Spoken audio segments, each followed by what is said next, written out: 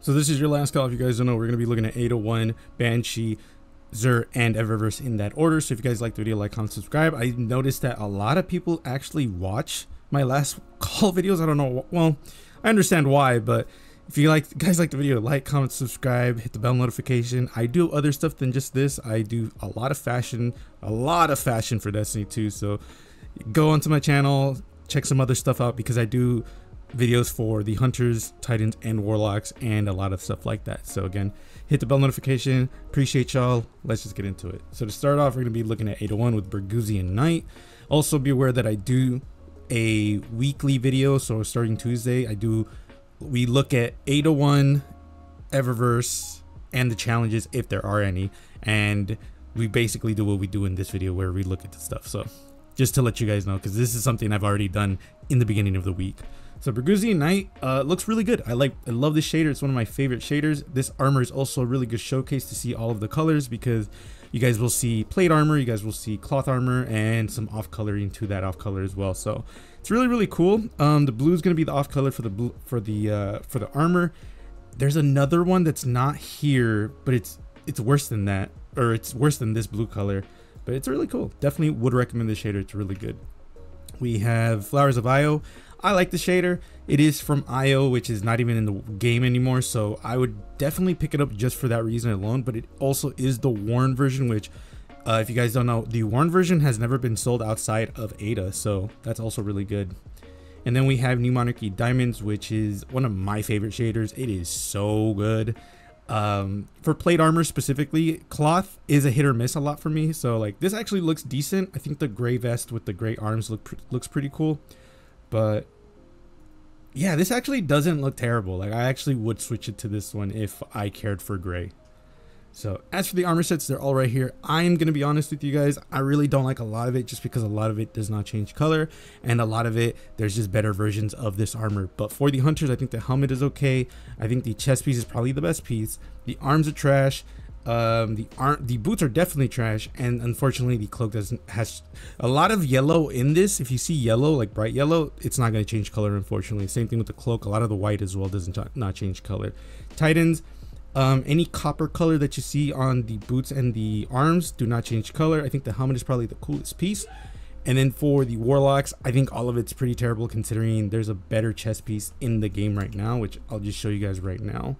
So it is gonna be, let me see, it's in world, the Philomath suit. This is gonna be the better set just because it is way cooler. Yeah, to me it's just the better version, so definitely picked better version. And if you guys saw the weekly video, you would say that actually the New Monarchy one is the one I said is the better version, but the Philomath is gonna be the one that's easiest to acquire. But you can also acquire the Sovereign set. That's the boots. The Sovereign set right here. You can definitely pick this one up. It's going to be the same thing. Just be aware that the symbol is right there on both sides. But other than that, I love this set a lot. So that's pretty much it for 801. Let me know what you guys are going to be picking up. Let's go on to Banshee. As for Banshee, we're looking at Whispering Slab with Firmly Planted and Sympathetic Arsenal. I feel like I saw this last week. Arvindale FR6 with Subsistence and Demo. Vulpecula with Killing Wind and multi-kill clip. Legal Action 2 with Feeding Frenzy and Feeding Frenzy and Frenzy. Okay, I said Frenzy twice and I was like, did my brain just skip a beat? Palmyra B with auto loading holster and chill clip. That's not a bad roll, actually. Unfortunately, it's on a weapon that is a red border, so I know people are probably going to be skipping this, which is completely fair. I would probably pick up Vulpecula, I'm not gonna lie. This is probably gonna be a really fun PvP/PvE build, or weapon I should say. I'm gonna pick it up just because why not. As for Xur, he's on Watcher's Grave on Nessus, currently selling these, not season, there is no, well, it's the vanilla Destiny 2 Dead Orbit armor. So I'm kind of a big fan of it, I used to rep Dead Orbit back in the day. My only gripe is that, like, back in the day when Destiny 2 Vanilla came out, a lot of the armor was just reskins of armor that we already had in game. So specifically for this armor, it was armor from the EDZ, just a little bit different, because there are some differences here. So for The hunters, I think the helmet's pretty cool. I think the armors are okay. I think the chest piece is pretty cool. I think the boots are pretty cool. I don't remember if the actual cloth at the ankle changes colors. So let me see real quick. It doesn't, so trash. And then the cloak I actually thought was really cool, like genuinely pretty cool, just because of the big ass symbol in the back and just kind of fit Dead Orbit style. For the Titans, I think the helmet is really, really good. If you like the Dead Orbit stuff for the Titans, just be aware that the shoulder pads are actually smaller than the... No, are they actually? I don't remember off the top of my head. They might be, or they might not be. I don't remember off the top of my head. I think the chest piece is pretty cool. I think the boots are pretty cool, and then the mark is, or yeah, the mark is actually pretty cool. Yeah, Warlocks, I think all of it's pretty cool except the arms. I think the arms are like whatevers, and the boots are really good for just a regular Warlock boot. So yeah, let's talk about the thing. So if you just want to pick this armor up without any of the insignias, just go to EDZ and pick it up from what's his face. You'll pick it up from Devon K. Just pick it up from him, and all of the armor will not only change color, but it'll be better off for it. So I like this armor, but it's more of a like a relic of the past, really, because factions aren't even in the game anymore. So let me know what you guys think about the armor. As for the actual armor stats, are going to be right here. Let me give you guys a quick second to see what you guys are going to be picking up, because I don't want to go through each of the armor piece because it's really annoying. As for the weapons, we have True Prophecy with Field Prep and Time Payload. I'm telling you, dude, if you get a True Prophecy with any of the payload ones, like what is it, the Time Payload and the other one where it's like just the explosions right there, but if you get it with the one that gives you double ammo when you pick up a special, that one's just gonna be wild for you. Death Adder with Feeding Frenzy and Rangefinder. We have Spare Rations, which you can get now, but Offhand Strike and Focus Fury, which is terrible. Judgment of Kelgaroth with Genesis and Close, with Ikelos SRV-103 with Moving Target and Box Breathing, Shattered Cipher with Field Prep and Surrounded, and then Canis Major with Killing Wind and Kill Clip. So if you want a red border, these two right here are red borders. I think Ikelos should be a red border if I remember correctly, but I know this one is.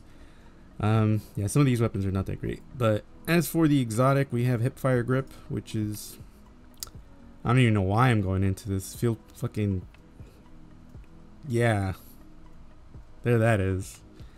And then for the exotics, we have Fighting Lion, which I think is just a menace, definitely. Foe Tracer, which has gotten a glow up, and I know people have been using it. Severance Enclosure, which I still have to make an exotic video of. I know someone asked for this. It's going to be a short video because it doesn't have any ornaments, but I still need to make it nonetheless. And then Lunafaction Boots with, yeah, I don't like any of these. I'm going to be honest with you guys. I think 10 mobility on Titan and Warlock, I feel like it's just such a waste to me. So I will always drop one if I see it. That being said, this isn't the worst. For Lunafactions, you can bump up that recovery to a 21. Once you masterwork this, you'll get a 15, 23, and then 20. That's pretty cool. Let's see what exotic I end up getting. It's probably gonna be trash because that's all I ever get. Making ears, okay, I fuck with it. You know, let me see.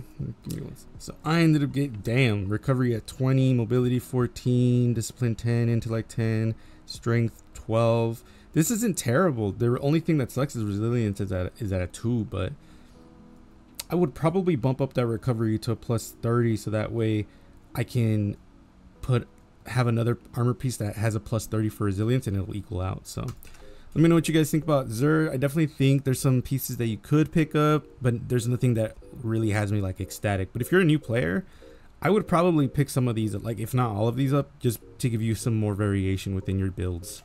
So let me see what Eververse is selling, even though I already know what this bitch is selling. So we have Whispered Sheen. I have made a video on this shader. It's definitely a dope shader. If I can remember, I'll have the video up right here in the time card as well. Definitely a super dope shader if you want to go for like a wooden look. This is gonna be your best bet because not only is plate armor gonna have that wooden texture, but also the off coloring will have wooden texture as well. It's just a lighter hue. We have Metropolitan Acoustics, which is super reminiscent of like a Buzz Lightyear look. So if you want to go for a Buzz Lightyear look, this is the shader for you. We have Reef Oracle. And then Eggshell. And then High Seas Dance, which is the pirate one. As for the stuff at the bottom, we have Omnipotentia, which I don't think this looks terrible. Like, I definitely think this looks cool, but I'm not really trying to spend $12.50 on Bright Dust just for this. We have War Torn Peregrine, which looks decent. Like, it generally looks pretty cool. We have Celestial Kestrel. This one looks cool. Wander's Shell. Unacceptable, which is from Adventure Time. Stress Ball. I think this one's funny. Yeah. And then for the transmats, we have Inflorescence, Reef Shimmer. I think this would be a good Awoken theme. Reflection Effects. I think this one would be a good Osiris cosplay. And then for the shaders, Trinity, which I like this green, just not on cloth. If it was on plate, I think this would go hard. Lucid, which is one of my favorite shaders for like specifically hive themed pieces, just because it looks really menacing.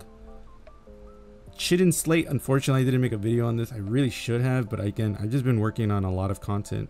You literally go to my channel, you guys will see that I've been posting like 2 days a week for like I don't even know how long now, and we'll see. I mean, I work tomorrow, but it's such a short day. I think it's super. Yeah, I think it's a short day. If not, I don't know. I might make it tomorrow. We'll see, but definitely pick it up. It's a really good shader. It turns off glows also. Well, you should turn off a majority of the glows, but if not, it turns it into a solid. Verdigris, which is a pretty cool shader. I just never see myself using it. So that's pretty much it. Let me know what you guys are going to be picking up. There's a few things I wanted to note, so let me just start talking about it real quick. First and foremost, I have gotten all of the pieces for Crota, so the Crota video is going to be up next. Thankfully, my Warlock was the last one that needed it, and she needed the chest piece, and I got it finally. That's not a Warlock. This bitch is right here. So I got it finally, all of it. We're going to be doing the review video right after the seasonal ornament videos are done. So right now, we're finishing up on the class specific videos. Right now the Hunter one is up next, or should have been up by now, or it is up right now. I don't know why I say should have. It's up right now. The Titan will be tomorrow, which is Saturday, and then Sunday I'm thinking about doing the Warlock one, so that way the Crota ones can get started, but I most likely have the Warlock one on Monday. This video should be going up on Sunday, so we'll see about how I do this, because this video will definitely go up on Sunday, so that way it gives you guys enough time to get some of the stuff you guys want. But the Warlock video should be going up, and then we'll have the Hunter, Titan, and Warlock videos, and then from there I'm done with all of the armor videos, and then from there we'll probably get started on the exotic videos, the not seasonal, well, yeah, the seasonal ornament exotics that we get each season, so the 2 pieces each. I'm going to be working on those videos probably today or tomorrow, so that way you guys can have that up. And then after that, again, a lot of conversational videos, so that way you guys can just minimize me and just hear me talk about just some things that I think we need to talk about in the Destiny 2 community, because there's some things that I'm kind of like annoyed about. So let me know what you guys think. I appreciate you guys. Be safe. I will see you guys later.